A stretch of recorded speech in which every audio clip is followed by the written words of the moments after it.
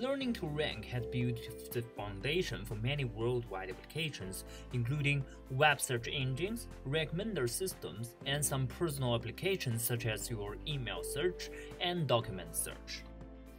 Typically, learning to rank refers to the techniques to learn a function that may predict relevant scores between your input queries and candidate documents. Although there are many approaches for learning to rank problems, researchers found that gradient boosting decision tree, or GBDT for brevity, was one of the most powerful methods. It dominantly outperformed all the other approaches in ranking challenges and was further used in many commercial search engines. However, such success only appeared when the input features are dense and low-dimensional.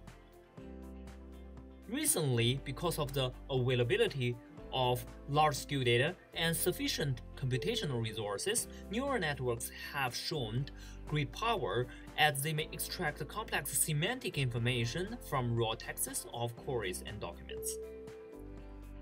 However, GBDT-based methods are not scalable enough to digest such high-dimensional sparse features. As these two powerful tools have different merits and in practice they should be deployed on different servers, it is crucial to figure out how to combine them to achieve optimal ranking performance, and in the meantime they are merely loosely coupled.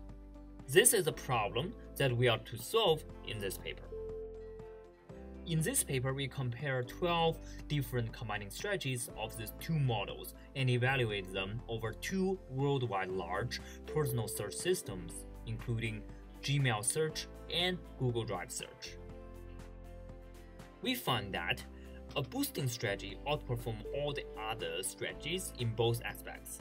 Specifically, such a strategy is to first train a GBDT model and then train a neural network to boost the previous GBDT.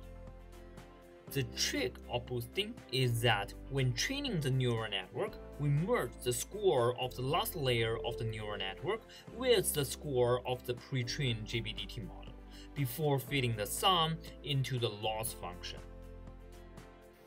Our experiments show that this boosting strategy naturally makes the neural network focus on hard queries, and thus the combination of these two models achieves the optimal ranking performance.